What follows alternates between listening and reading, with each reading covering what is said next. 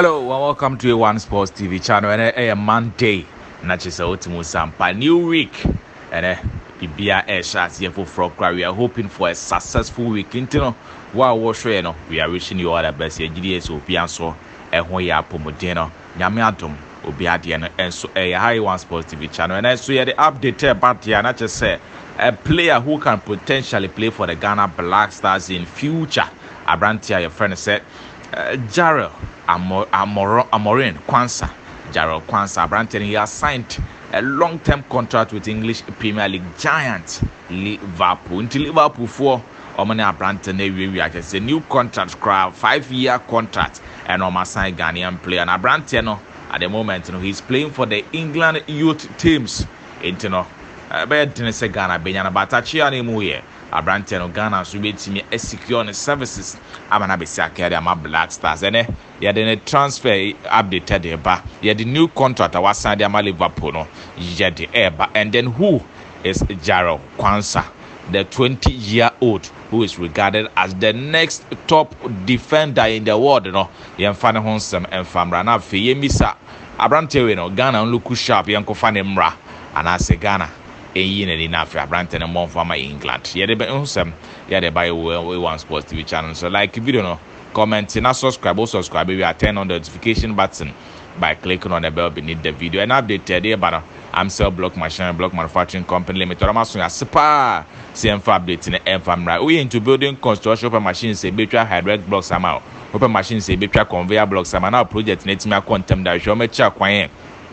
Sprinters will no sooner opposite KFC building open so from one my true face now mundin come 0500 020 040 from betting wedding come on now here biano Omasan Eddie Ama and A1 Sports TV Bushman Kono Atari will be at the YouTube no ya had my earboy Juma Papa Mada from my itimi a grown kakra ubeti masina joining on WhatsApp na fi platform no so yedi enkomo free WhatsApp here 0540-644-040. In case you are abroad, save the number as +233 540 644-040. And as a picking up man will screen I say now near any inkitahona bibiansu enquiry papa away jumedia yedin an update near trying to because abano show so yending in terminal fee other update warmer yet Timaba no de Abremon Tentem England born Ghanaian youngster Abrantel friends the Jarell Quansah has earned himself a new contract at Premier League club Liverpool FC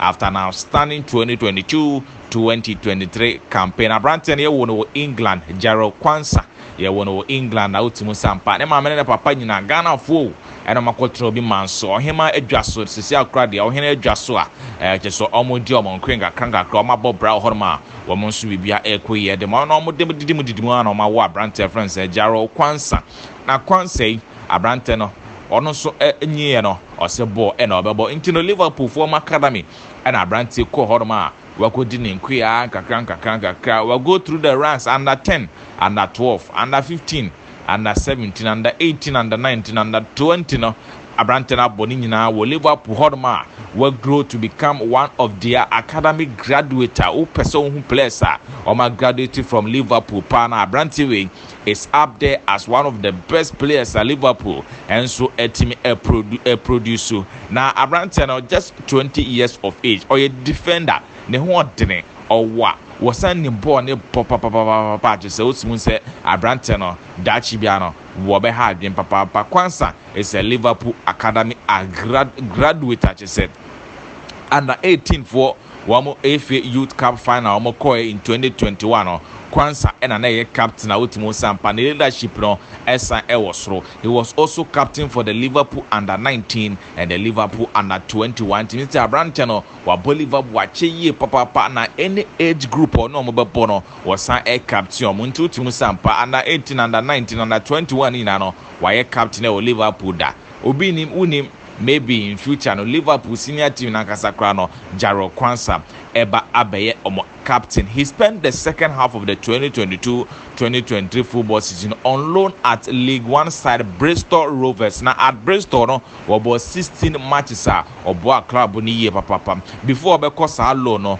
the highly talented footballer played 2 games in the Carabao Cup for Liverpool omo first team no ne sala mu nyina enso etimi epobo team say boy no or very very talented. He's highly rated na in the future no looking bright. He also made 5 appearances and scored once and assisted twice in the UEFA Youth League at Liverpool 4 and so boy now was signed a 5-year contract at the Liverpool into we no long-term contract at Chelsea Liverpool 4 e wo gidi o no mo pass that chibiano Abranteno on a Virgil van Dijk come pair as the defensive centre backs at the Liverpool Quansah Ghana need this year watching the papa e wo Liverpool. Now the centre back has also been named in the England under-20 squad called the FIFA under-20 World Cup here kwakobon ewo Argentina and boy no England for need in a chi papa wa England under 18 under 19 and they was kwakoboma England at 20 no into Ghana peno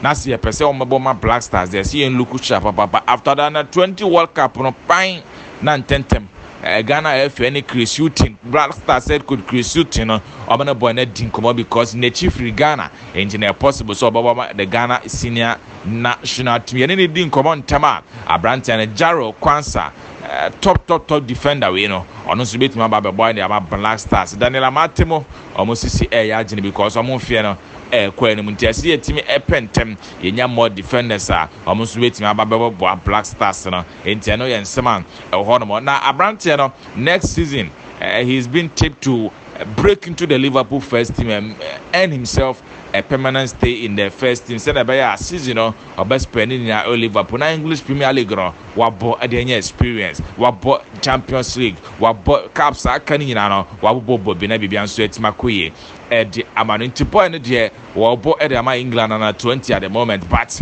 Ghana Black Stars look sharper e betima ja Abrante na manabasi akan the ama Black Stars me my dream there. Let us not rush. Yen sure Abrante na how and a career and so everything but yen contacting the Bushian for yen sure say Abrante and the Bushian for by open to allow him to play for the Black Stars. So I'm tell sen kwa the Abrante no as England am fa na say akwenya na bedawa wababa boy the ama the Black Stars of Ghana. Nti no ya update ya dey tuja dey ama na afimo how anyoma nso AC fa AC Kokana Channel so say next month Ghana and Madagascar will be in action in a qualifiers for the 2023 Africa Cup of Nations tournament. Thank you so much for watching this update. Join our WhatsApp platform by picking the WhatsApp number below the screen. WhatsApp anyone and updated by an Amstel Block Machine and Block Manufacturing Company Limited. Almost so I say the update in by there. Almost we into building construction open machines betra hydraulic blocks, some machines betra conveyor blocks, some other show me check quite almost spin test on so opposite KFC building and from 0500 020 040 BBM ebekuye papa edi ama once again ye wish mo nyina a very successful week then no nyame adom bibia enkuye emfa mo bibia. Continue watching the One Sports TV channel. Take care and stay safe. Bye bye for now.